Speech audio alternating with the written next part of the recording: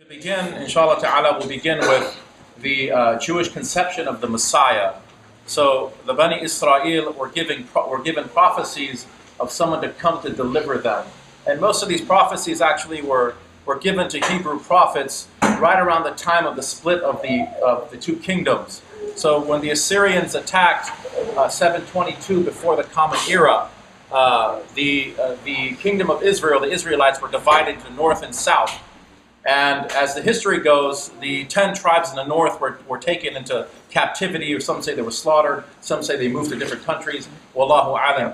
But around this time, many of the Hebrew prophets were inspired by Allah subhanahu wa ta'ala to give hope to the Bani Israel that some sort of messenger, some sort of salvific figure, eschatological figure, would come towards the end of time, and that he would gather the lost sheep of the house of Israel and give them victory with respect to military aspect, and also victory in the spiritual realm as well.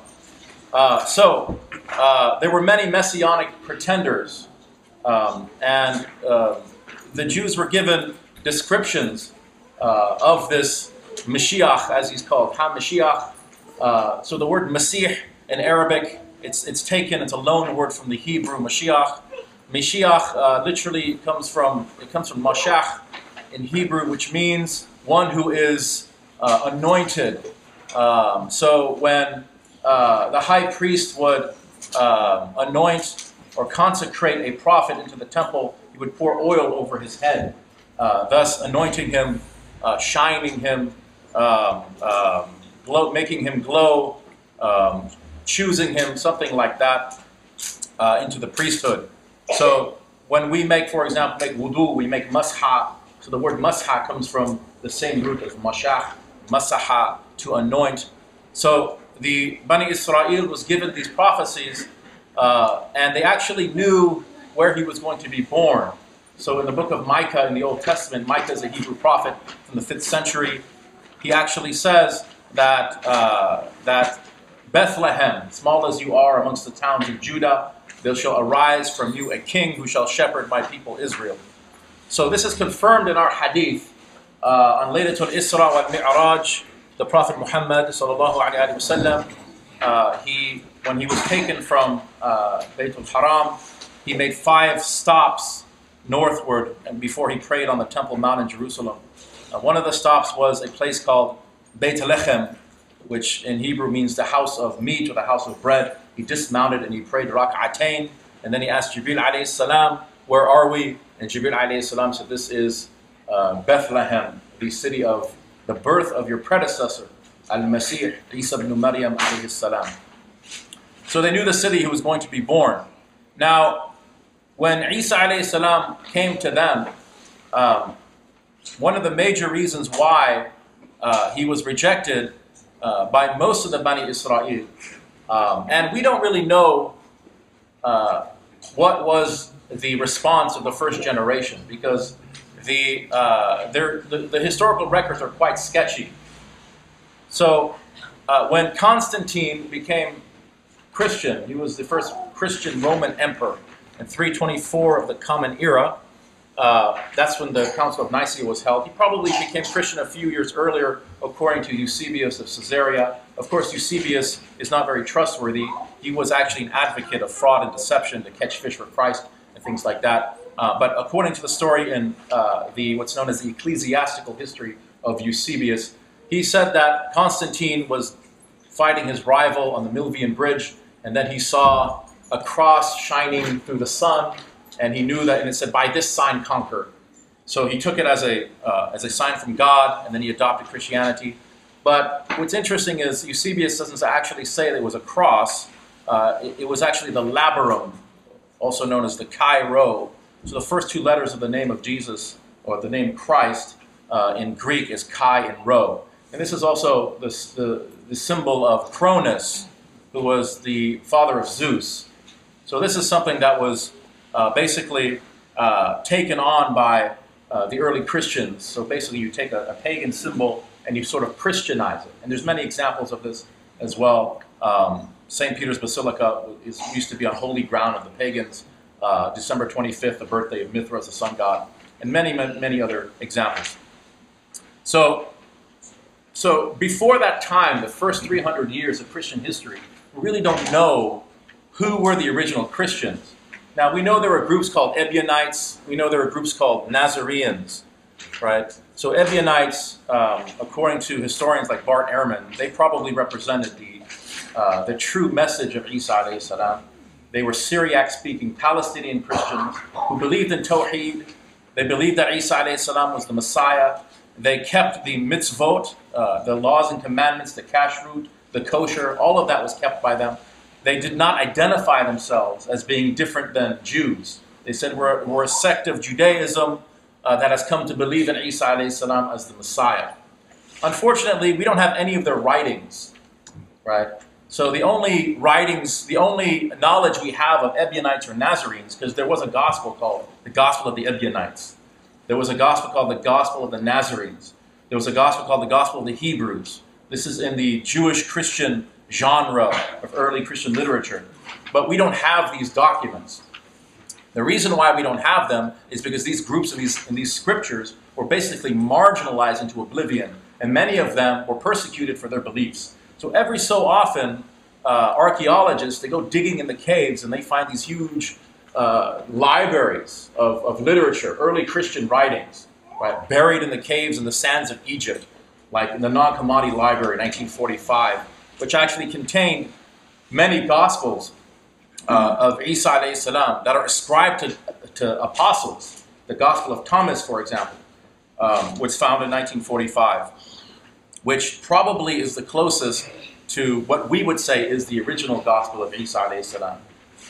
There's no narrative material in the Gospel of Thomas, though. It's 114 sayings of Christ. 114, of course, is the number of surahs in the Quran. I don't know what that means, but this is kind of a coincidence that it's 114 sayings. But what's interesting there is that the author says, this is Thomas the Israelite, the twin. So why is Thomas, Thomas, Toma in Aramaic means the twin. Why is he called the twin? So scholars have theorized that Thomas was actually, he looked very similar to Isa alayhi salam, that he almost looked identical to Isa alayhi salam. And this could explain, Wallahu alam, walakin shubbiha lahum, that Allah subhanahu wa ta'ala says in the Quran that it was made to appear so unto the enemies of Isa alayhi salam that they had killed Isa alayhi salam. Maybe a lookalike was killed in his place. The Quran doesn't go into such details. Most of our details of the would-be crucifixion are from Israelite tradition. But anyway, in the Gospel of Thomas, he says in his introduction, whoever discovers the spiritual meaning behind these words shall not perish, right? Which is very different than the Gospel of John, right? The Gospel of John 3:16, for God so loved the world, he gave his only begotten Son, whoever believes in him shall not die but have everlasting life. Of course, the Pauline doctrine is very different as well, that one must believe in the death and resurrection of Isa alayhi salam, so-called death and resurrection, in order to gain salvation. So Thomas's gospel is very different. Also, very interestingly, in Thomas's gospel, which was according to Elaine Pagels, who's at Harvard, she has an interesting theory. She wrote a book called The Secret Gospel of Thomas, and in her book she claims that the Gospel of John was written in response to Thomas's gospel, which places it in the 1st century, or right at the end of the 1st century. Because in John's gospel, Thomas is, he's the doubting Thomas, right? He doesn't believe until he sees, right? So perhaps this was a polemic against Thomas, who had written his gospel, because Thomas does not mention anything about a passion narrative. Jesus is not killed in the Gospel of Thomas. There's no prophecy of any passion. And this is the crux of Christianity. This is the point of Christianity. This is on the tongue of Paul, who says, if Christ is not raised, our faith is in vain, right? The resurrection is the quintessential definition of Christian piety, right? So it's interesting because Paul's message is sola fide, faith alone, right? It's all about faith. Your works are as filthy rags, which is seen as antinomian by the Muslims. So there's a group of Muslims called the Murji'ah who had a similar opinion that as long as you call yourself Muslim, you don't have to do anything, and you're entered straight into paradise with no punishment in the grave. There's no purification in Jahannam. Your faith isn't affected by what you do or what you don't do. This type of thing, right? So here he says in the Gospel of Thomas, he says, when I am gone, wherever you are after me, go to James the Just, for whose sake heaven and earth came into being. Right? So Isa alayhi salam here, according to the Gospel of Thomas, very clearly is giving a endorsement for his Khalifa. Right? The Khalifa of Isa alayhi salam is James the Just. Who is James the Just? So James the Just is called Ya'qub had-Sadiq in Aramaic. So what's interesting about the laqab, James the Just, Isa alayhi salam calls him the Just. The laqab is the same as the laqab of the successor of the Prophet sallallahu alaihi wasallam. It is Abu Bakr as-Siddiq. So Ya'qub had-Sadiq. They have the same laqab, right? Which I thought was, again, I don't know what that means, but it's just really interesting coincidence, right? So who was James? James was the successor of Isa alayhi salam. But if you read the New Testament, there's one book ascribed to James, called the Epistle of James, which is very different in its theology than the rest of the New Testament, right? So we have to understand that very early on we have two distinct strains of Christianity. You have Semitic Christianity and then you have Hellenistic Christianity. Semitic Christianity is the original Christianity of Isa alayhi salam and his disciples, his Hawariyun, his Sahaba. And James was the leader of that church. However, that church was completely marginalized by Paul and his adherents. When Paul goes and preaches in the Mediterranean, this religion, this strain of Christianity is eventually adopted by Constantine. When Constantine becomes emperor, then it's game over. You have to follow Constantine's version of Christianity, right? So Cornel West calls this Constantinian Christianity. And there's still people who have the mindset of Constantine. This idea that it's all about empire building, and building an imperialist type of mentality and forcing people to believe in our way of life, still very much alive in the world today, very prevalent amongst certain elements of Christianity, unfortunately. So the only thing we really know about the original Christians, like the Ebionites, the Nazarenes, is what proto-Orthodox church fathers say about them in their refutations of them. So for example, Justin Martyr or Irenaeus of Lyon or Tertullian of Carthage, these are proto-Orthodox Christian fathers. In other words, these are the forerunners of Christian orthodoxy. So they're writing about these, quote, heretical groups called the Nazarenes, the Ebionites. And they're saying, well, they believe this and that, and this is what we say about them. Right? This is our refutations of them. So they'll quote from the Gospel of the Ebionites, but then they'll refute them. But we don't actually have the Gospel of the Ebionites. Right? We don't actually have the book that they're refuting. We just have the refutations of those books. So we only have one side of the story, basically. Okay? So going back to the Jewish concept of the Messiah, is that when Isa alayhi salam came, it seems like the primary impetus why they rejected his message is because he wasn't immediately a military leader. Right? So the Jewish expectation of the Messiah was one who will come because at the time, what was going on in Palestine, in 63 before the Common Era, the Roman general named Pompey, he comes into Jerusalem and basically sacks the city and makes it into a Roman colony. Right? So you now have these Romans who are pagans who are just controlling the city, controlling the country. So this was seen as a defilement by the Bani Israel, and the Romans once in a while they would have to deal with would-be messiahs coming out of the woodwork. There's been many messianic pretenders. One of the most famous messianic pretenders of recent history was in 1666 of the Common Era. So a few hundred years ago, his name was Shabtai Tzvi. And this man was a European Jew, was a rabbi. He declared himself the Messiah in Jerusalem. He stood on top of a hill or something, possibly the Mount of Olives, I don't know, on top of a building. And he said, I am the Messiah. So then the authorities captured him. They arrested him. The Ottoman authorities. He was taken to the Sultan. And because to claim to be the Messiah is the title of Messiah is bound up with politics. If you claim to be the Messiah, you're claiming to be the King of Israel. That means you're you're basically claiming some sort of political authority. So this was seen as sedition or treason against the Ottoman Empire. So the Sultan, he said, you have to recant or else you're going to be executed. Because sedition in any society today, right, is a capital offense. Even in America, in postmodern America in 2012, if you're guilty of treason against the American government, they'll take you out, probably torture you first, although we don't torture in Islam, it's haram. Ta'adib is haram. So no waterboarding, or what does he call it? Advanced interrogation, advanced interrogation techniques. That's what Cheney said on the Tonight Show. Anyway, so he asked this Rabbi Shabtai Tzvi, he said, you know, if you're the Messiah, then we can't kill you anyway. Because obviously the Jews didn't believe that Isa was the Messiah. But if you're the Messiah, according to the Jewish concept, you're untouchable. Because it says in Psalm 91 that the Messiah won't even dash his foot against the stone. He won't even stub his toe. He's untouchable. You come near him, khalas, legions of angels will protect him, right? And this is the Jewish concept of the Messiah, which is very interesting. We'll talk about that more in a minute. So they said to him, if you're the Jewish Messiah, if you're the true Messiah, then you cannot be killed anyway.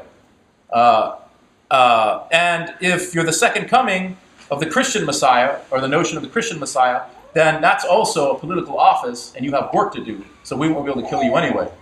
Or you can admit you're lying, and we'll let you go. Just make tawbah.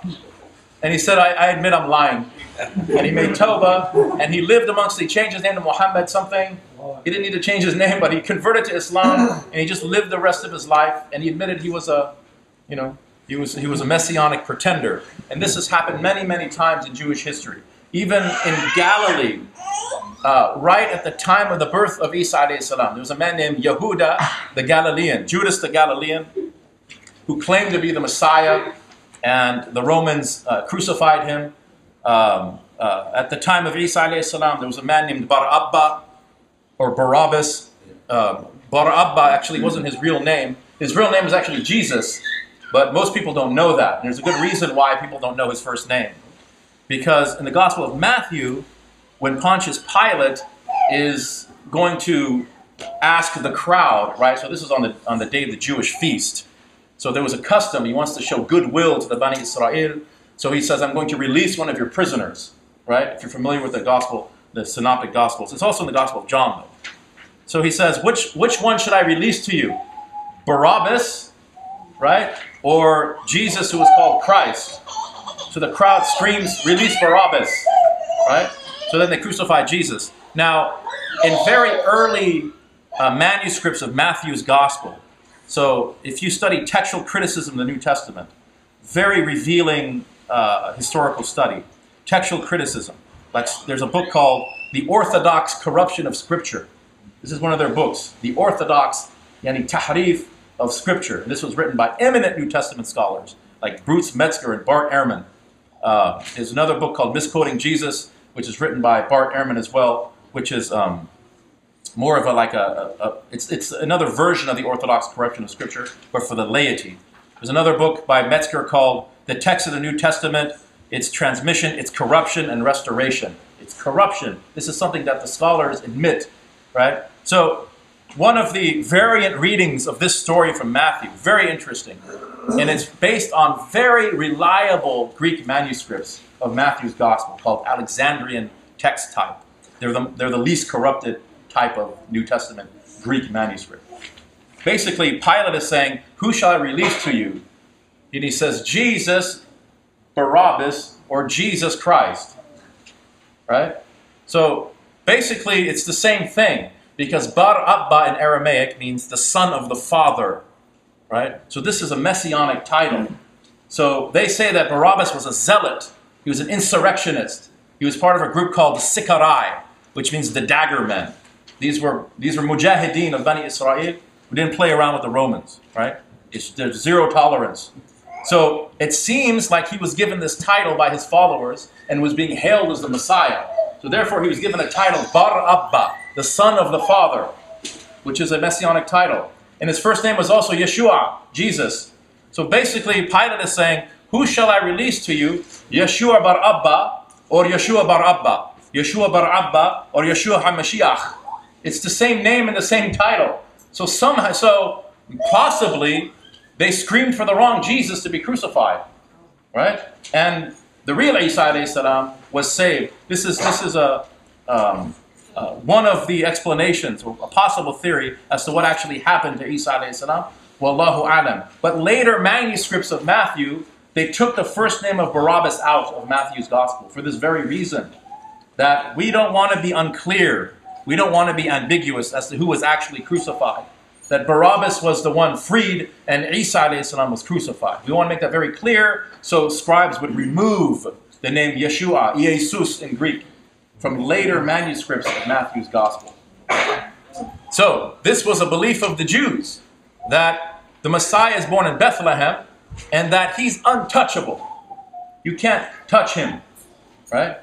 So, there's a very interesting proof text, and this is what the Quran says as well. Yes? You mentioned the hadith where it said that Isa alayhi salam was born in Bethlehem. Yeah. I was wondering, how does that go with the Quranic story about Maryam being alone in the desert?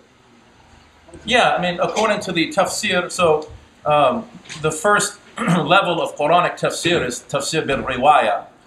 So you would make exegesis of the Quran by looking at other parts of the Quran, and then you look at hadith.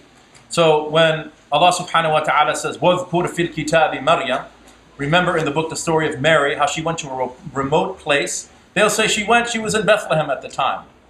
What she was doing in Bethlehem, Allahu alam, Allah subhanahu wa ta'ala placed her in Bethlehem for some reason, and that's where she gave birth to Isa alayhi salam. But it appears that Isa alayhi salam was raised in a northern city called Galilee, or the province of Galilee in a city called Nazareth. That's according to the tafsir, that he was born in Bethlehem, and the hadith mentions that as well. But there's no Joseph the carpenter, there's no stable, it says in the Gospel of Matthew. I mean, Mark and John, they don't mention a nativity narrative, right? He's 30 years old and he's preaching, right? Except for that short prologue in John's Gospel, the prologue of the Logos. But the Quran mentions the Mawlid of Isa alayhi salam at least twice in the Quran is mentioned.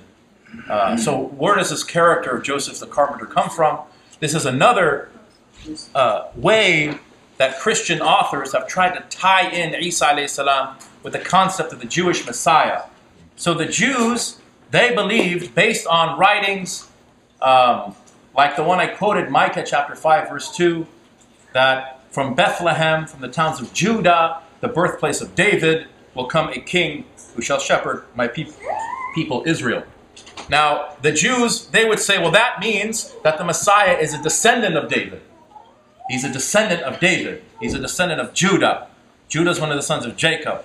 So, Isa alayhi salam, if you look at his lineage, it does not go back to David, right? So, Joseph the carpenter had to be invented in order for Jesus to sort of have this lineage back to David. So Matthew and Luke, they give genealogies of Jesus.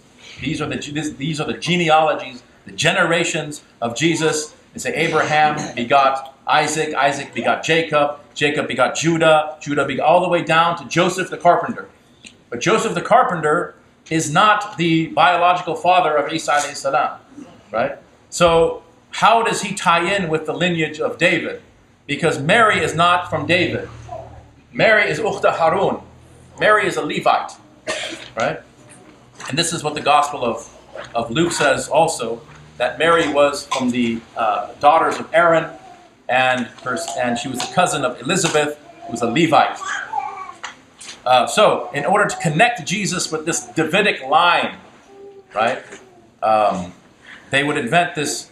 The Gospel authors would say that his stepfather was Joseph the carpenter, this man named Joseph the carpenter.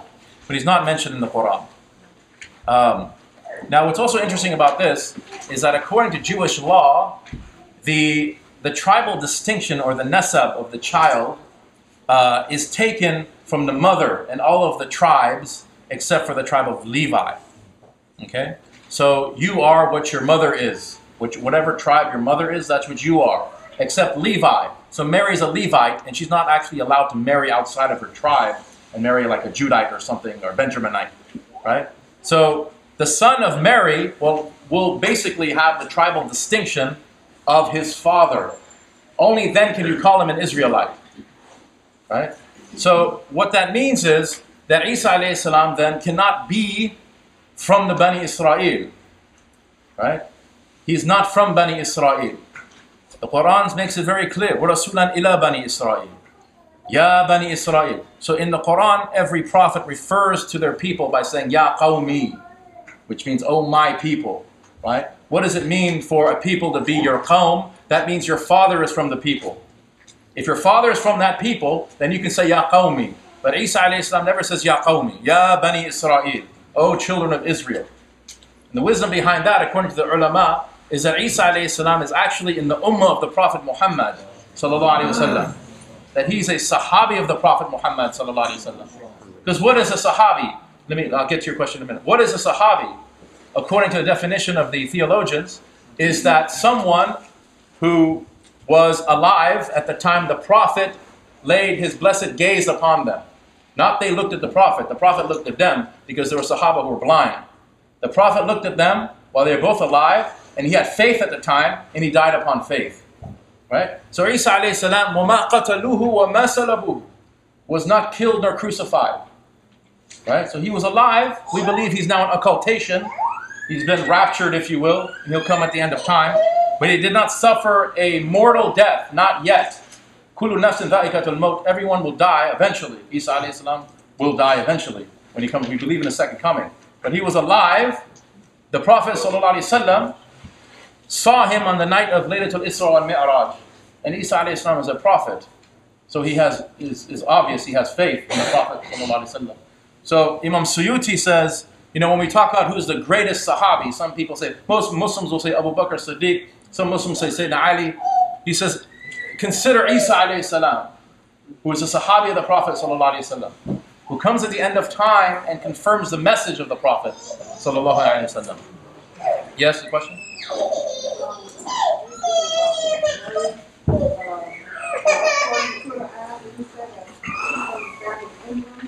Yeah. Yes, Imran. Yeah, so Imran is that your question? Okay, so Imran, according to the book of Exodus, was the name of the father of Moses and Aaron. His name was Amran. Now, some of the Muslim exegetes will say that her father was also named Imran. Allahu alam. But it seems like from the verse, Ya Ukhta Harun, when they say Ya Ukhta Harun, they're reminding her of her priestly lineage. Some Christian polemicists will say that the Prophet ﷺ, he got two people confused when he wrote the Quran, right? A'udhu billah. Because in the Torah, the sister of Aaron is called Miriam or Maryam. So he's saying, oh, he's got his chronologies confused here, right? Because Ya Ukhta Harun, oh sister of Aaron. But Mary, the mother of Jesus, is not the sister of Aaron. He got something wrong here. But that's not necessarily what it means. She could have had a brother named Aaron as well. Very common name. She's a Levite. She's a priestly woman. And it's a very common name. Maryam and Aaron are very common names. Harun, right? But many commentators will say that this does not mean that her literal brother is Harun. But she's from the lineage of Harun. But isn't Harun Elizabeth's father? No, Elizabeth. Aaron. No, Elizabeth is a contemporary of Maryam alayhi salam. So Elizabeth is the wife of Zechariah. Right. So the mother of Yahya alayhi salam. Right. Yeah. So this is about 1400 years after Harun alayhi salam.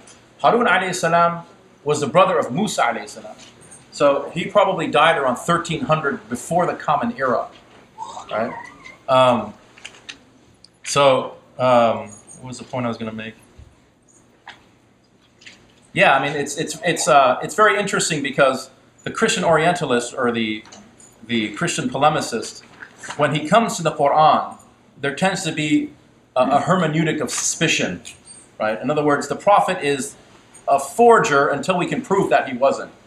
But when it comes to the New Testament and Isa alayhi salam, you know, it's a hermeneutic of acceptance. We accept him until we can prove him wrong. It's exactly the opposite. And many of that, I think, is motivated by racism. To give you an idea, I can say the same thing. I can say, well, in the New Testament, when Isa alayhi salam is extracting demons from people, the demons fall down and they say, have mercy on me, son of David. And I can say, well, he's not the son of David. His father's name was Joseph, according to you, or Mary. And the Christian response is, no, no, no. That's you know, it's his forefather. Well, Harun is her forefather. Ukhta Harun is reminding her of her forefather's lineage. So there's a hermeneutics of suspicion. Another example of this is like if you listen to like you know, early Christian debates. There was a Christian scholar named Justin Martyr, and he wrote this book called Dialogue with Trypho the Jew. It's very, very interesting. But one of the things that are mentioned in these early debates between Christians and Jews before Islam, because both of them accused each other of tahrif. You're changing scripture, right? The Jew would say to the Christian. And then the Christian says, no, you guys were changing scripture to hide things. You're motivated by what's known as odium Christi, the hatred of Christ. So your intention. So they're accusing each other of tahrif. And then when the Quran came and said, both of you are making tahrif, they suddenly said, no, you know, we're cool and the Muslims are wrong. And so there was an alliance by that time. But one of the things that is mentioned in the debate is the Christian will say to the Jew, why don't you accept Isa alayhi salam as the Messiah? And the Jew will say, you know, why should we accept him? And the Christian will say, look, it says in the book of Zechariah that the king of Zion rides upon a donkey, humble upon a donkey, right? And Matthew, Mark, Luke, and John all say that when Isa alayhi salam was coming into Jerusalem to declare himself the Messiah, he told his disciples, bring me a donkey, all right? So he rode a donkey. And then the Jew will say what? He'll say, oh yeah, he knew about that. So he told his disciples, bring me a donkey because I want to self-fulfill this prophecy. So that's called a hermeneutic of suspicion, right? So exactly what the Bani Israel were going to do to some Christian elements, now the Christians are doing to the Muslims, right? And say, oh, the prophet is inventing these things and so on and so forth. But we have to study these things much more closely. So the Jewish concept of the Messiah then is a political leader, a spiritual leader, one who is not touched. There's a very interesting prophecy in the book of Psalms, which was ascribed to Dawood alayhi salam. So he writes, you know, and Christians will point to different passages in the Old Testament that seem to indicate the crucifixion of Isa alayhi salam. I would say, however, they're very ambiguous, very cryptic. The title Messiah is never used in any of these passages. Most Jews will say that these are actually analogies or descriptions of the suffering of the Jewish people. That they have nothing to do with the Messiah. But a Christian hermeneutic of the Old Testament will say these are actually typologies of what happened to Isa alayhi salam in an esoteric type of way. So there's two ways of looking at Scripture.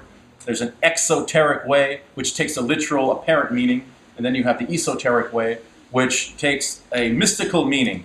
So this mystical meaning could be a foreshadowing of an event to come in the future, right? So interestingly, there is a passage in the Psalms where the Messiah is mentioned explicitly. So David writes in Psalm 20, verse 6, he says, in Hebrew, he says, Ata yada'tiki hoshia Adonai Mashiacho, ya'annahu mashami qodsho, bighvuroth yesha yamino. He says, I know that God saves his Messiah. Right? God saves his Messiah. Now, what's very interesting about this statement is that the name of Isa alayhi salam, and we don't really know what the name of Isa alayhi salam really was. There's always been difference of opinion, because if you look in the Talmud, which is kind of the official position of Judaism regarding Isa alayhi salam, obviously he's not going to be mentioned in you know, the oral law. So we'd have to do a little background. So on Sinai, Jews believe that Musa alayhi salam received the Torah, right, the written law, and also the oral law. And the oral law wasn't written down until about the 1st century, which became the Mishnah. And then up to the 6th century, you have what's known as rabbinical Judaism, where the rabbis would comment on the oral law, right? And this is called the Gemara. And there's a Babylonian version and a Palestinian version. So Isa alayhi salam is mentioned in the Babylonian Gemara. And the Gemara and the Mishnah make up the Talmud. Talmud comes from the Arabic tilmid, the little student of the Torah, right? So in the Talmud, Isa alayhi salam is called by the name Yeshu, without the ayn. Now scholars have wondered, why did they take the ayn off the name Isa alayhi salam?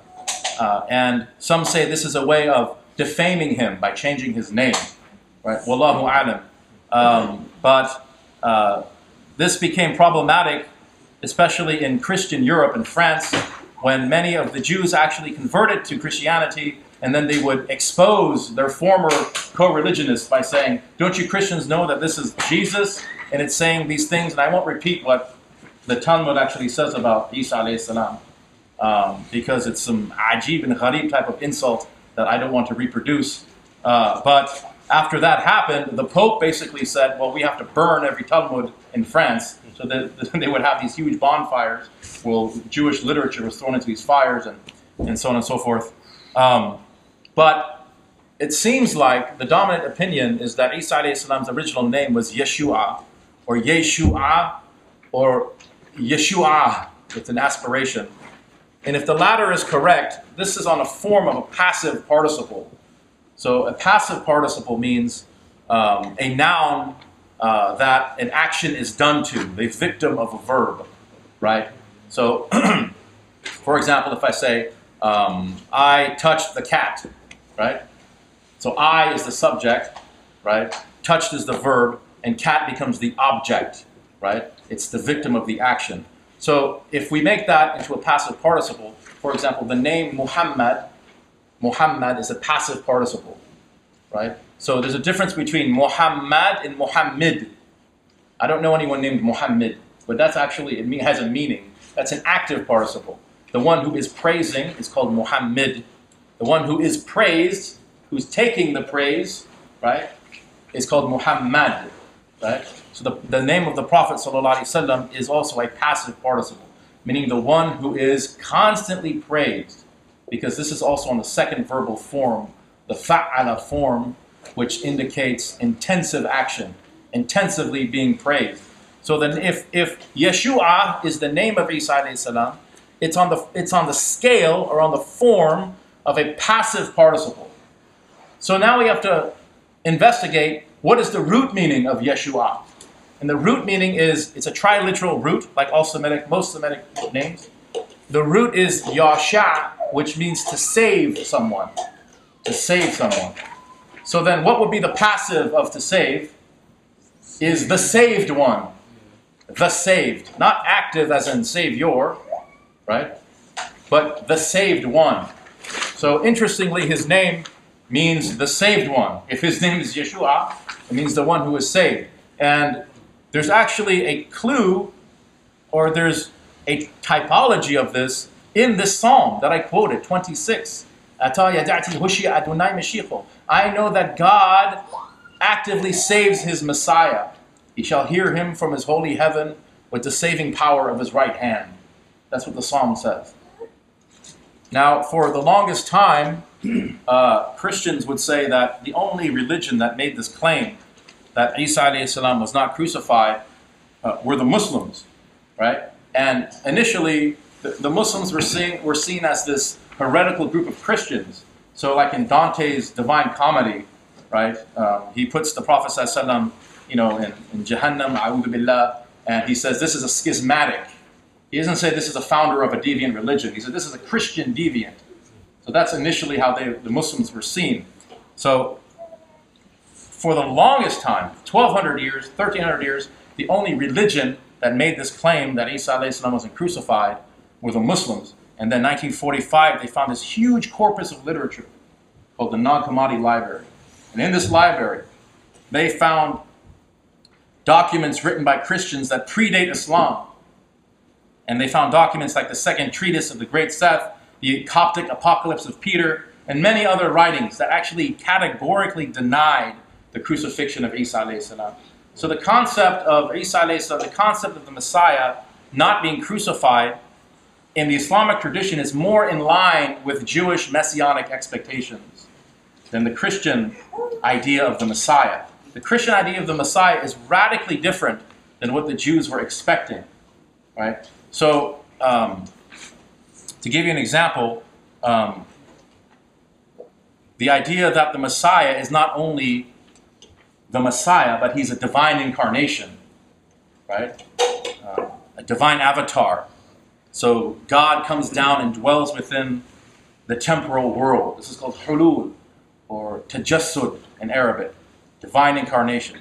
This is totally blasphemous from a Jewish perspective, right? Because Jewish theology is very clear, and it's very similar to our theology. The first 3 commandments, right? It's very, very clear that you shall not make unto thyself any graven image of the likeness of anything in the heavens above, or of the earth, or beneath the sea, for there's nothing like unto God, right? So if you read Deuteronomy, Isaiah, for example, it's very, very clear, this type of theology, that basically the message is, whenever we bring God within the temporal world, we make an idol out of God. God does not reside in the temporal world. God transcends space, time, and direction, right?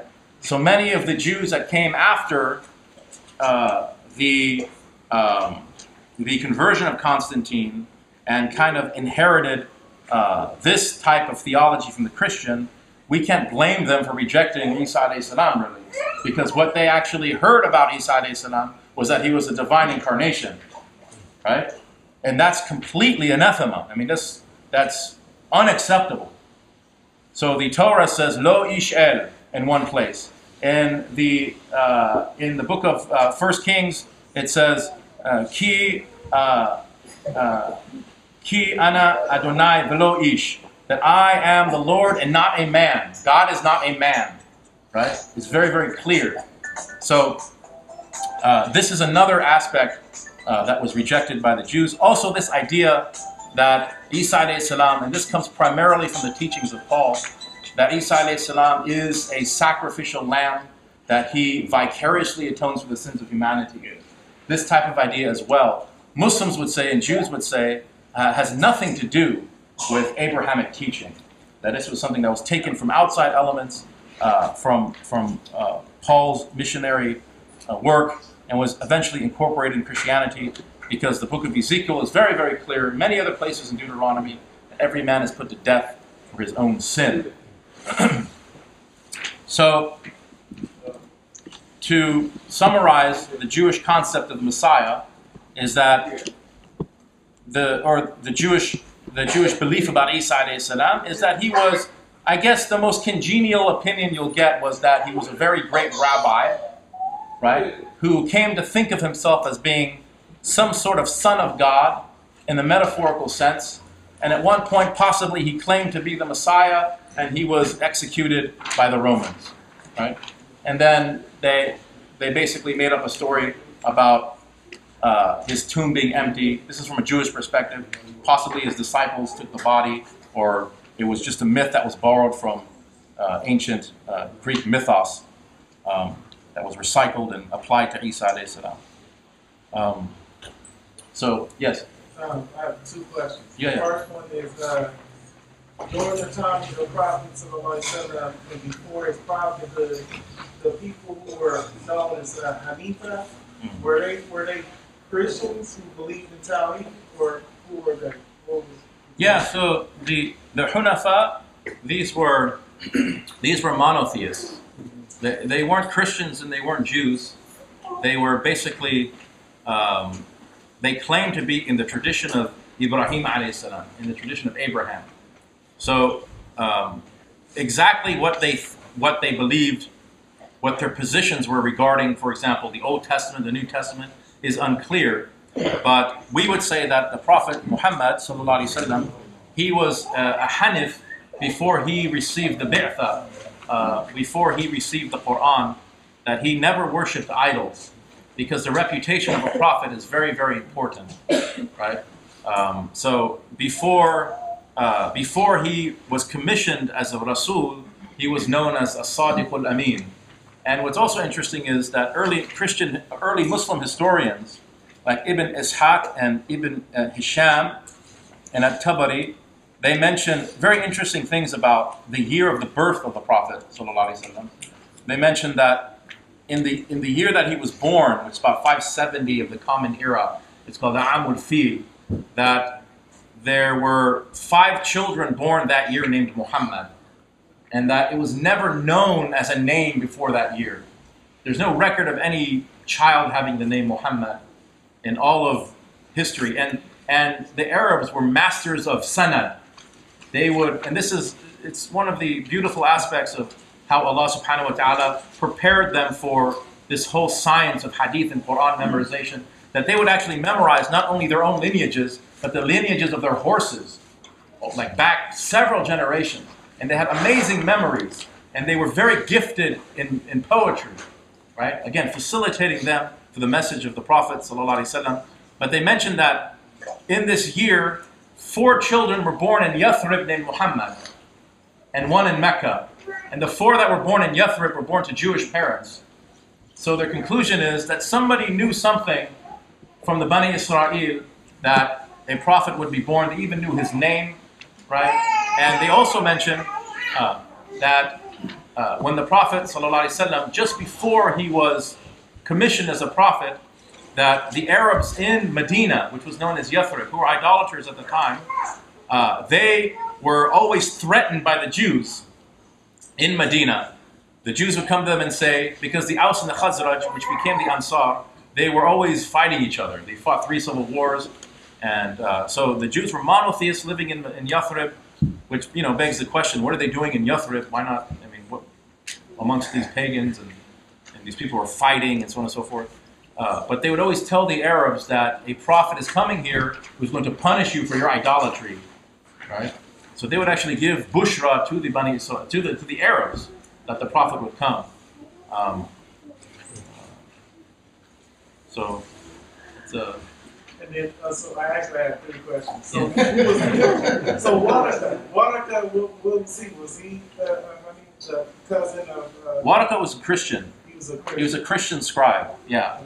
But the dominant opinion is that he died upon Islam because of his statement to the Prophet ﷺ, where he basically confessed his belief in the messengership of the Prophet ﷺ. We don't really know what kind of Christian he was, but he did say that, yeah, he said, لَقَدْ جَاءَكَ النَّامُوسُ الْأَخْبَارُ كَمَا جَاءَ إِلَى مُوسَى. So he said, there has come unto you the great law of God.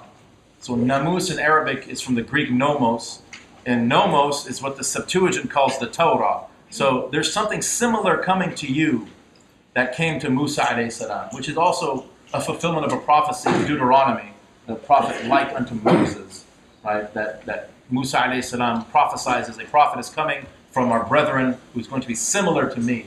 So Waraka actually identifies the Prophet ﷺ by saying that this is the same type of sacred law that is coming to you. And then he says that he actually knows, he says that these people are going to persecute you and eventually expel you from the city, and I wish I was alive to defend you then. Now, Christian polemicists and Western Orientalists, they try to account for the revelations of the Prophet ﷺ, because he wasn't a sha'ir, he wasn't known to recite poetry. But the early Meccan surahs are so lyrically beautiful that he must have some teacher, right? So they say it was Waraka bin Nawfal who was teaching him, right? But the thing is, Waraka bin Nawfal died the very next year, right? So you have 12 years that are unaccounted for. And they say, okay, in Medina, there was a Jewish rabbi named Abdullah ibn Salam. He was his teacher in Medina. But Abdullah ibn Salam didn't actually become Muslim until 2 years prior to the Prophet's death, right? So this is what I'm talking about when I say a hermeneutic of suspicion, right? The Prophet is out and out a forger before anything. Just case closed, you have to prove to me, and they're not being objective, right? But there must be deeper study into this. Yeah? I have a question. As far as the conspiracy between Ishmael and Isaac in the Old Testament, is there anything in your understanding about that? Yeah. So what's interesting about that is there was a great rabbi who basically founded the science of tafsir of the Torah. His name was Rabbi Shlomo Yitzhaki, or Rashi. They have these acronyms. Like Maimonides is Rambam. Rabbi Shlomo Yitzhaki, who is Sheikh Suleiman Ishaqi, right? Like Maimonides was from Spain. He's also called Imam al-Qurtubi, right? That's what the Jews used to call him. So there's two Qurtubis, Sheikh Qurtubi. But he actually gives the fuller dialogue of this event of Genesis 22. So if you read Genesis 22, it says, God says to Abraham, take your son, your only son, the one whom you love, Isaac, and offer him as a burnt offering to the Lord. So it seems like, from a literal reading of this passage, that Isaac is not only the only son of Abraham. One would argue then, no, it doesn't say that. It says he's the only son that Abraham loved.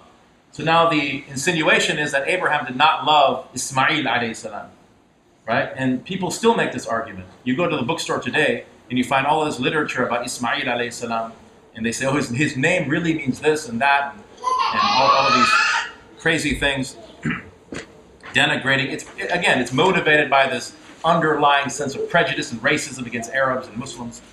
But Rashi, again, one of the founders of Tafsir of the Torah, he gives the full dialogue of that exchange between Abraham and God. This is totally Orthodox Judaism. He's not some nut on the fringe or something. He's like the Al-Ghazali of Islam. He's like the Imam Suyuti of Islam, and many other scholars. So he says that God said to Abraham, sacrifice your son. And Abraham says, which son? And he says, your only son. And Abraham says, this is the only son of his mother, and this is the only son of his mother. And then God says, the one whom you love. And then Abraham says, I love both of them. And then he says, Isaac. Right? So this is the tafsir of this ayah. That Ibrahim alayhi salam, according to Rashi, one of the most authoritative Torah commentators to ever live, that Ibrahim alayhi salam loved Ismail alayhi salam. Right? Now, however, the story in the Torah has problematic aspects to it. Like, for example, it says that they were banished into the desert because Ismail was playing with Isaac on the day of Isaac's weaning. When is a child weaned in Jewish law? At 3 years old. However, the problem here is, according to the Torah, Ibrahim alayhi salam was 86 years old when Ismail was born, and 100 years old when Ishaq was born. In fact, the name Ishaq means laughter in Hebrew. The exact cognate in Arabic is idhaq, from dhahika, right? Why is he called laughter? Because the Quran says, and also the Torah says, when the angels came to them and said, you're going to have a son, Sarah did what? فَضَحِكَتْ. She laughed. أَتَعْجَبِينَ مِنْ أَمْرِ اللَّهِ. Do you marvel at the order of God? So they named their son laughter. Ishaq, Yitzchak means laughter, right? So this would have made Ismail 17 years old at the time of Isaac's weaning, right? Because 14 years old, when Ismail was 14, Isaac was born. Now it's the day of Isaac's weaning. That means Ismail is 17 years old. He's a grown man. 17-year-old man back then is a grown man, right? So, however, we're given the profile of an infant here. What does it say? Banish this woman and her son, and Abraham takes a knapsack and the son and puts them on her shoulder. She's carrying the son into the wilderness. He starts crying. She puts him down under a shrub. He starts kicking his feet. She picks him up, lift him up in your hand. I will make of him a great nation. So the chronologies here don't line up, right? There's something wrong here, right? Because Ismail alayhi salam would have been 17 years old at the time. Now, Muslims, the story as it's told in the Quran is very interesting because Ismail is not even identified in the Quran. This story is told in the 37th surah called Surah Al-Safat, right? And Allah subhanahu wa ta'ala doesn't say this is Ismail. Now, Imam Suyuti and many others say the verses indicate Ismail, and that's the dominant opinion. But big Sahaba said this is Ishaq. That's an opinion of big Sahaba. Imam Ali had this opinion, that the child that Ibrahim was going to sacrifice was Ishaq, because it's not a big issue for the Muslim. It's not that big of an issue, because the lesson of the story is the most important thing. That Ibrahim alayhi salam was willing to sacrifice the most beloved thing to him, the most beloved object to him. Even more beloved than himself is his son. It's the hardest thing to do, right? So that's what the Muslim takes from the story. But Allah subhanahu wa ta'ala, He just says, فَبَشَّرْنَاهُ بِغُلَامٍ حَلِيمٍ. We gave him glad tidings of a forbearing son. And then He tells the story. And then He says, وَبَشَّرْنَاهُ بِإِسْحَاقَ نَبِيًّا مِنَ الصَّالِحِينَ. And then we gave him, and it depends on how you take this fa. Is it so, or is it and? Is it indicating the story before, or is it a new son? So there's difference of opinion as to how you take this conjunction. But the dominant opinion is that the son to be sacrificed is Ismail, also based on the hadith of the Prophet ﷺ, Ana ibn Dhibhain. I am the son of the two sacrifices. So when Ismail was ransomed, a ram was sacrificed, a celestial ram brought by Jibril alayhi salam, and also his father Abdullah was ransomed for 100 nuq, or she-camels, because his grandfather had made an oath, if I have 10 sons, I'm going to kill one of them. Right? So we know that story as well. But it's a major issue for Bani Israel that it is Ishaq, because for nationalistic considerations. And it's also a big deal for the Christian that it's Ishaq, because Isa alayhi salam is a descendant of Ishaq. And this is, again, an esoteric foreshadowing of God killing His own son. Right? Abraham killing his son, putting wood on his son's back, leading him to the slaughter, right? Binding his son, this type of thing. Of course, the son was saved.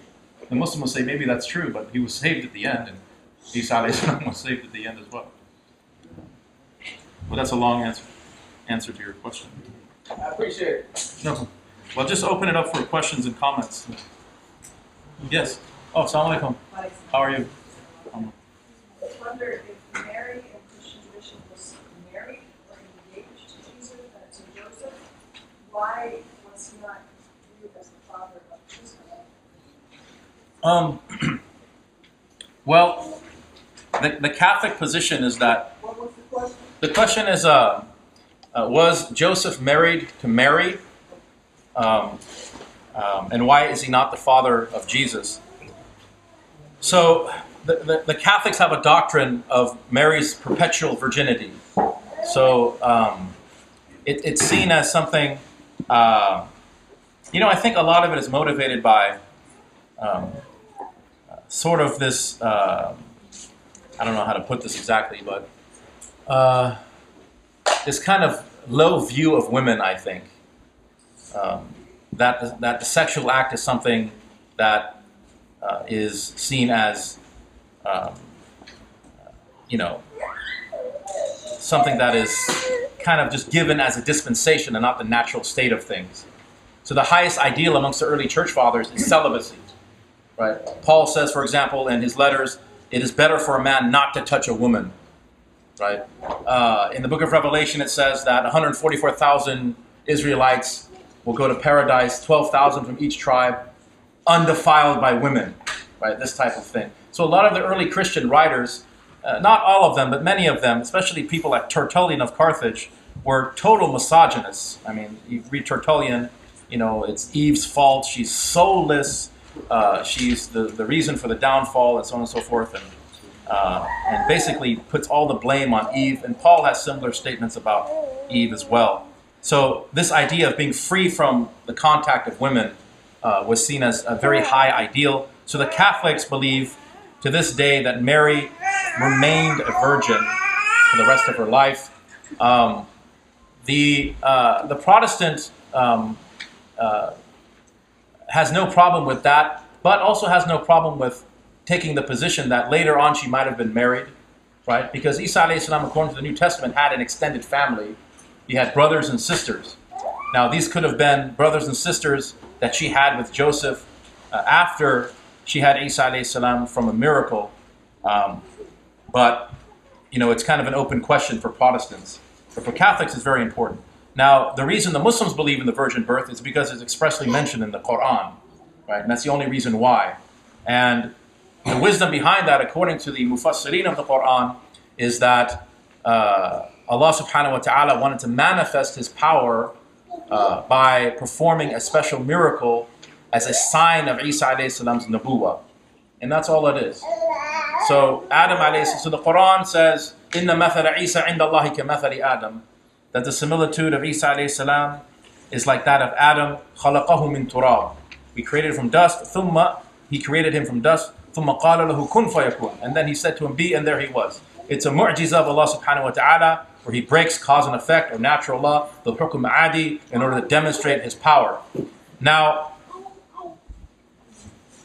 Paul in Romans actually doesn't know anything about the virgin birth, right? Paul actually says that Jesus is of the seed of David according to the flesh. So he doesn't mention the virgin birth. But the Gospels, at least Matthew and Luke, are clear that Mary was a virgin. So this was something that was problematic for early Christians in order to reconcile. But Jesus also had to be, according to, like I said, the previous Jewish conceptions of the Messiah, a descendant of David. So how do you reconcile a virgin birth from a Levite woman, and at the same time, he has to be from David? So this became very problematic. It's still a conundrum to this day, is how do you trace Jesus to David? Now what's also interesting is the Essene community at Qumran, they believed in the dual Messiah, and some Jews believe in the dual Messiah, and the Essenes were Jews, obviously, that there's two Messiahs. There's a priestly Messiah, and there's a kingly Messiah. A Messiah from David, and a Messiah from Aaron, which is another very interesting thing to look into. Of course, they found this copy of, it seems like it's Barnabas' gospel. Have you heard about this recently? And I think they found it in Turkey. It's written in Aramaic, and like in a gold book or something, where it says that Isa alayhi salam prophesizes the prophet by name, right? And it's dated about 400 years prior to the oldest versions of Barnabas' gospel that we have. What's interesting is that Isa alayhi salam in this document says that the Messiah is not from David, he's the son of Ishmael, and that he identifies the Prophet ﷺ as being the Messiah. Now, if we look at that literally or from an outward, superficial perspective, the Muslim will say, well, this is counter to the Quran, because the Quran says that Isa ﷺ is the Messiah. Unless somebody takes it in the sense that there's a dual Messiah, a kingly Messiah and a priestly Messiah, which is possible. But Allahu A'lam. I hope I answered. Okay. Yes. So Joseph, he was an actual person. Because I thought you said he was made up by the Christians. He's probably invented.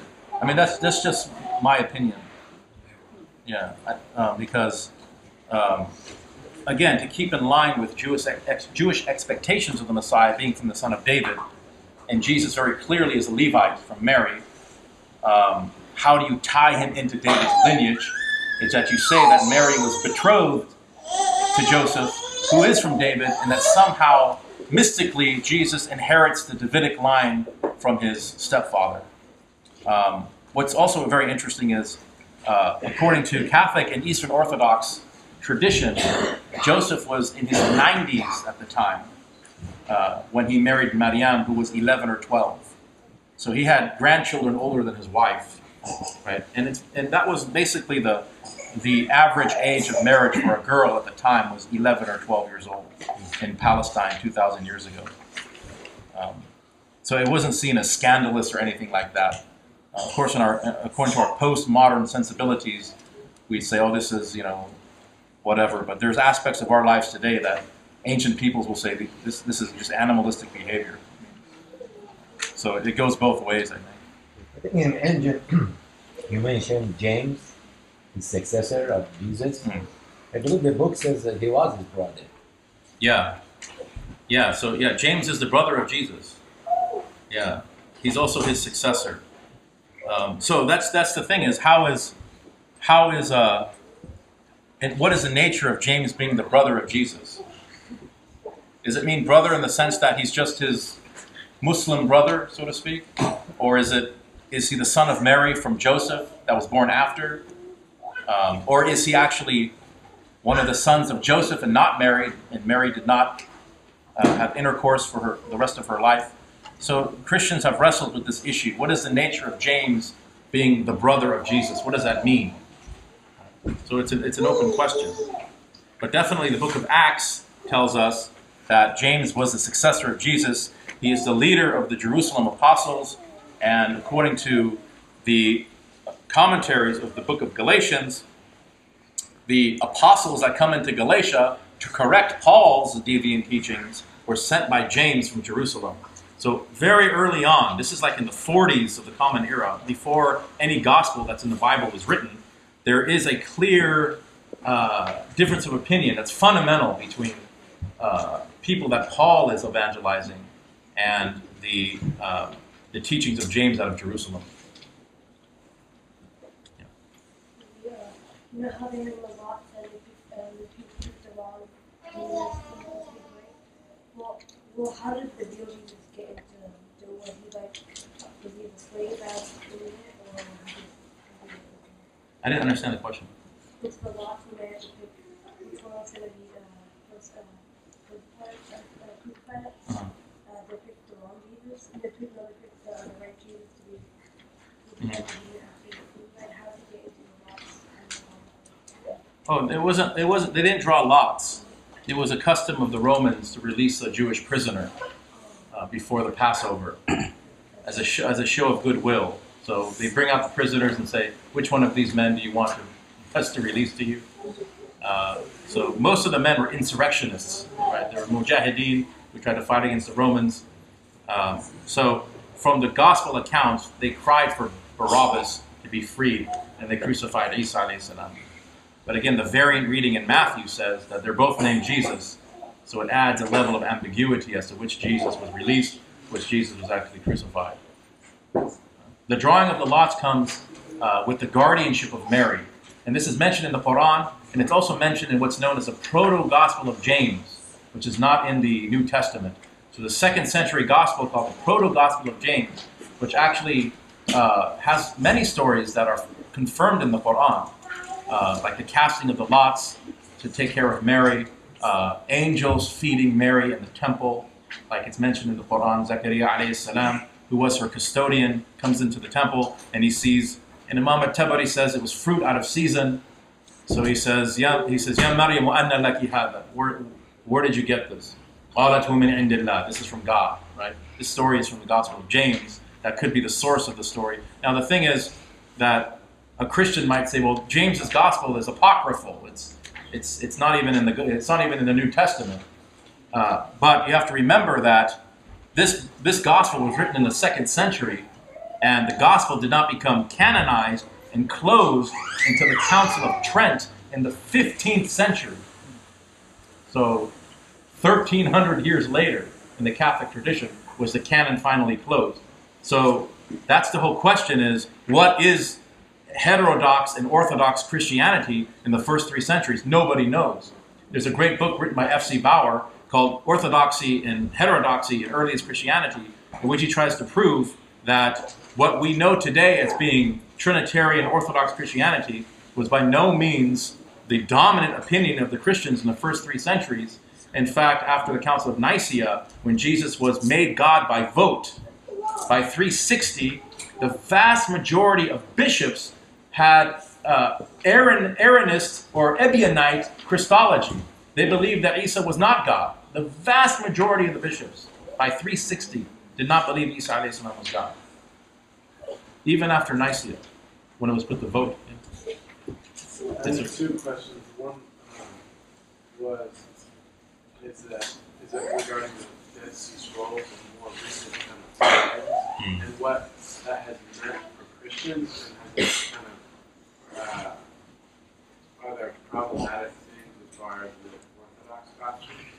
And then the second thing was, I've heard kind of historians talk or argue that maybe the Ebionites,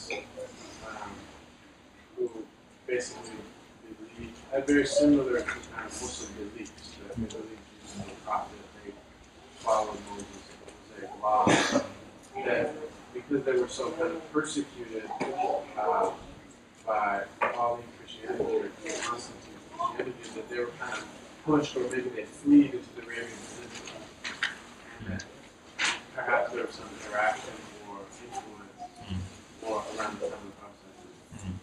Yes, good question. So dealing with the Dead Sea Scrolls, as far as we can tell, are not Christian documents. So they were written before the Christian era or contemporary with early Christian writings. Basically, the Dead Sea Scrolls was authored by a group of monastic Jews called the Essenes, and it's basically the entire Old Testament and a few other documents known as the Community Rule.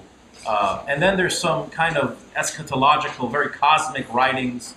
It's kind of cryptic about a teacher of righteousness, a wicked priest. And some Christians will say, well, the teacher of righteousness is Jesus, and the wicked priest might be Paul or might be James, or the righteous teacher might be James. But that's all conjecture. As far as we can tell, these are Jewish writings and totally Jewish writings.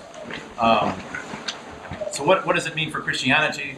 It means that we have manuscripts of the Old Testament, and they're not complete manuscripts, but we have manuscripts of the Old Testament that can be dated to the 1st century. Because before the discovery of the Dead Sea Scrolls, the oldest complete version of the Old Testament in existence is called the Masoretic text, which is dated to 1008 of the Common Era. So you can imagine, the Torah was revealed to Musa alayhi salam in 1400 before the Common Era.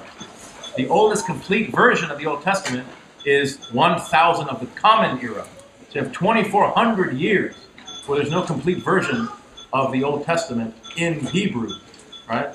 But now we have the Dead Sea Scrolls, which, again, it's not complete, but most of it is there.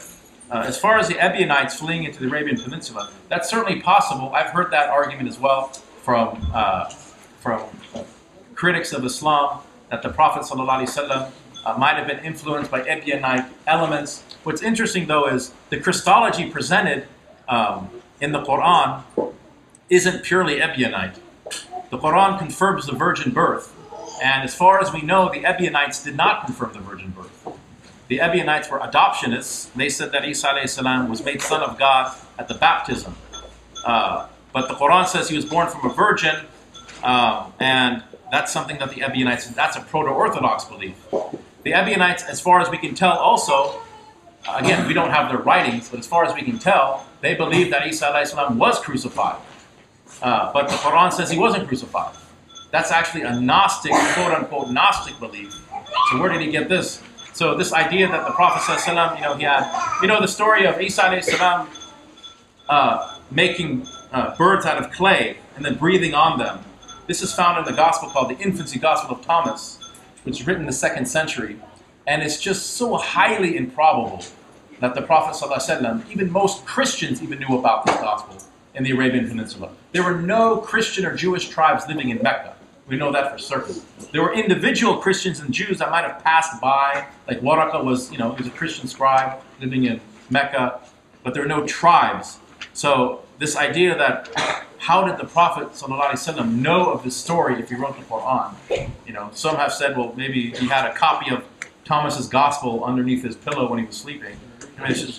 It doesn't make any sense to account for the entire Christology, the elements of the Christology, like saying Isa alayhi salam was he was a prophet and Messiah, but not God. That's Ebionite Christology, but that's not all the Quran says about Isa alayhi salam.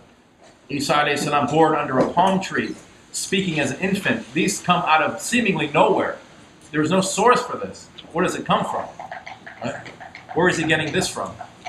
So, it's kind of in Western Academy, you have to find a source for something.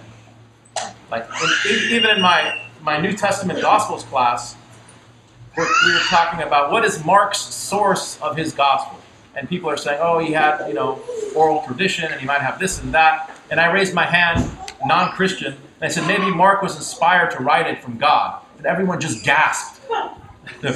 How can you say that here? That's something we say in church. And here's a Muslim saying this, right? So in Western account, no, there has to be a source. He got it from somewhere, right?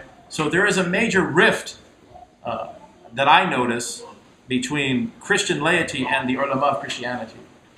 That they don't see eye to eye most of the time because of issues like this.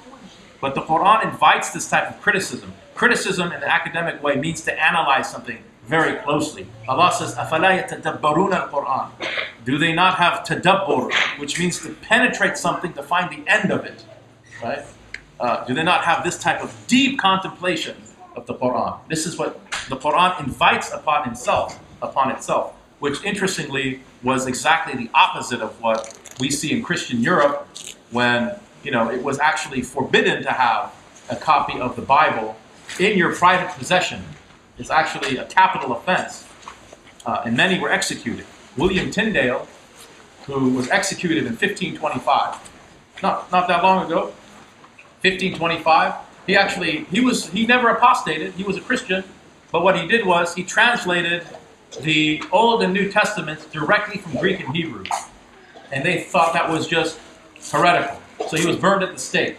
And then they had the Reformation, right? Just a few years after him, and then in 1611, less than 100 years after Tyndale, they made the official King James Version based on Tyndale's translation, right? So the poor man was burned at the stake, and then his contribution became the greatest contribution in the history of American Bible translation, English Bible translation, right?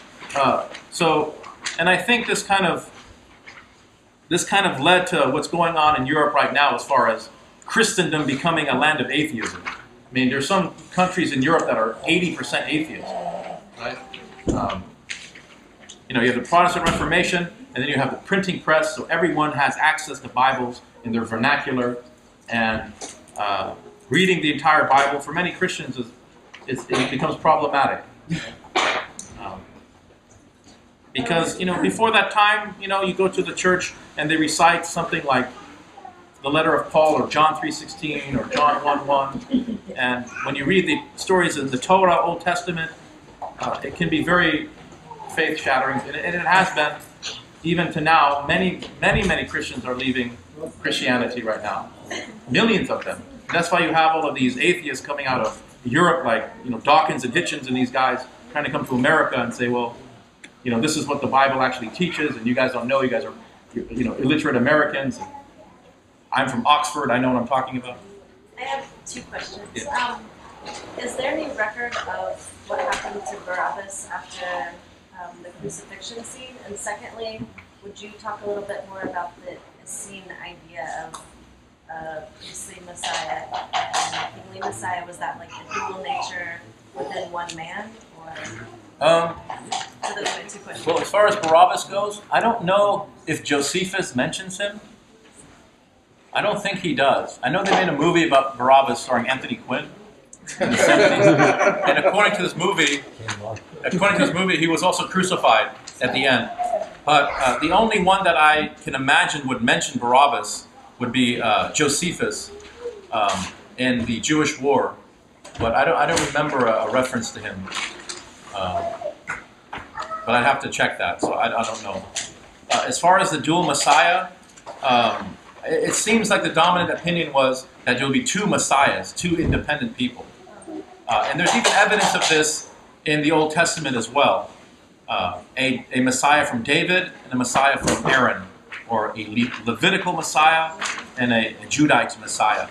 And it seems like this was a major part of the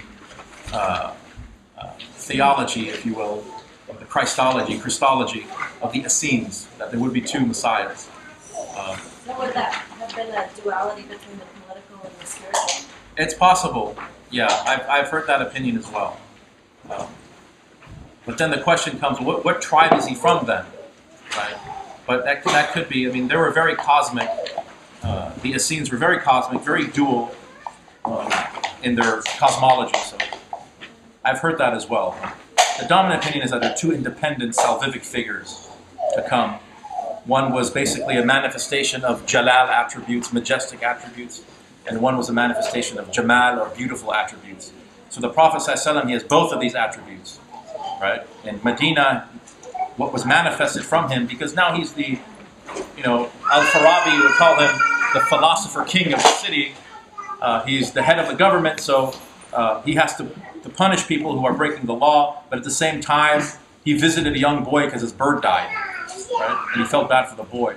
So he is the manifestation of Jalali and Jamali attributes as well. And in reality, he is a reflection of Allah subhanahu wa ta'ala. There's no real duality in Islam, right?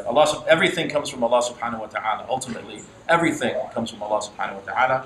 And that even Satan is has respite because Allah subhanahu wa ta'ala gave him that ability to do what he does. In Jahannam, hellfire, is just a manifestation of the jalali or majestic attributes of God.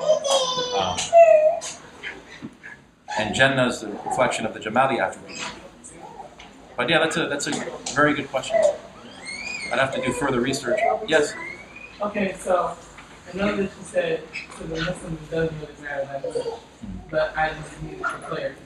So when you were going back and forth, you were saying that there was this conversation going on between Abraham and about which son. Yeah. That conversation was who? And that was an Islamic account or a Christian account or what? And then you said, and then the last thing was said was Isaac. Yeah, that's according to Rashi. He's a rabbi. He's a medieval rabbi from France. He's basically one of the most famous exegetes of the Torah. And he actually, in commenting on Genesis 22, he gives this full dialogue. Presumably it's from the Talmud, which is the oral law and the opinions of the early rabbis, commenting on what does it mean for Isaac to be the only son of Abraham, the one whom he loves. So according to Rashi, which is, again, as mainstream Judaism as you can get, the point I was trying to make was that, according to the account, Ibrahim alayhi salam, he loved both children. He didn't hate one and then love the other one. He loved them both, but ultimately, Isaac was the one to be sacrificed. And that's what the Torah says. And there's some Muslims, like I stated, that have that opinion as well. Some of the Sahaba concluded that Ishaq was the one to be sacrificed, because Muslims don't make an issue over the identity of the son. It's not a major issue for us. Although the dominant opinion is that it's Ismail, based on hadith of the Prophet ﷺ, Ana ibn Dhibhayn. I am the son of the two slaughters. But that's, yeah, it's from a Jewish source. So we're just going to have like these last two, and then we're going to wrap up and get kind of... So I guess a lot of Christians who do question the divinity of Jesus or Islam, they do end up becoming Muslim. But are there any contemporary Christian groups who do doubt, I said, like the Trinity, and who do believe that he's a prophet? Or something along those lines? Yeah, I mean, there's Unitarian Christians that are... I mean, apparently they're still around. I've never met a Unitarian Christian in my life, but apparently there's still Unitarians around. It's like a Hanbali. I've never met a Hanbali, but apparently they're still around. Kind of an endangered species. So there are famous, I guess, group out there, the Unitarians. But are there any other like smaller sort Yeah, of I mean, the Jehovah's Witnesses, who are not considered Christian by the mainstream Orthodox, they don't believe in the divinity of Christ. They believe he's the Son of God, but they still believe in the inerrancy of the New Testament. They also have their own translation of the New Testament, which is called the New World Translation. They believe Jesus is the Savior, but they would deny that Jesus is the deity. Right? And of course you have the Mormon position that believes that Jesus is a God amongst a plethora of many, many gods. They're actually polytheistic. Probably the most polytheistic religion in the world is Mormonism. So for that reason, they're rejected by the mainstream as well. But Orthodox Christianity, as far as Catholicism, Eastern Orthodox, and Protestantism will say that Jesus is God, begotten, not made, co-equal, co-substantial, co-eternal with the Father and the Holy Spirit. And that obviously is very problematic to the Muslim. And you know, we can go into details as to what that actually entails, but it would be beyond the scope of tonight. But yeah, apparently they're still around.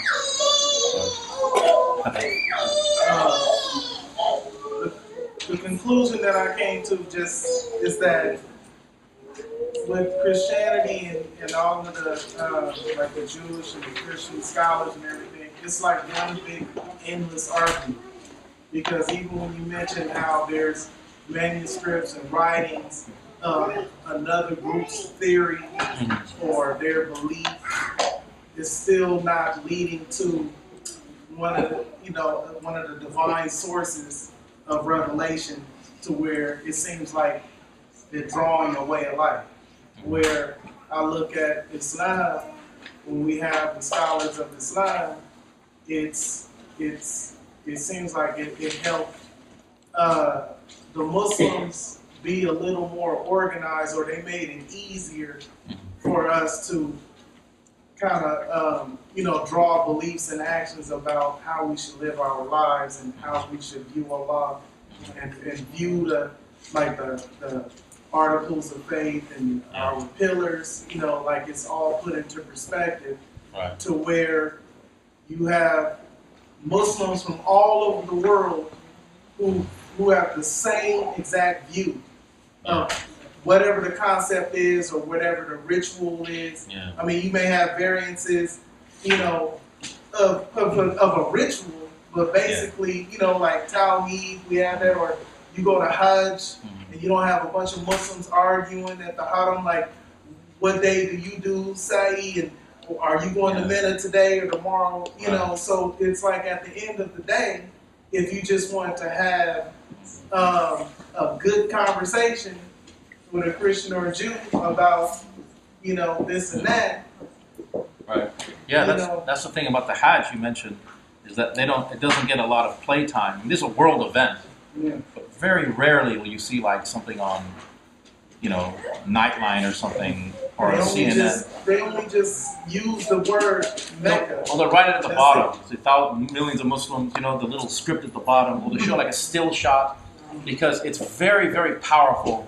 The image of, they've done Hajj, Michael Wolff did a Hajj special a few years ago. Once in a while they do something, but it's so powerful because there's nothing like this on earth, right? And you're absolutely right. We can go to a masjid in China and be able to follow a khutbah very, what's going on as far as he's making the adhan, now we're going to pray the sunnah, now he's going to do the sermon, right, so on and so forth.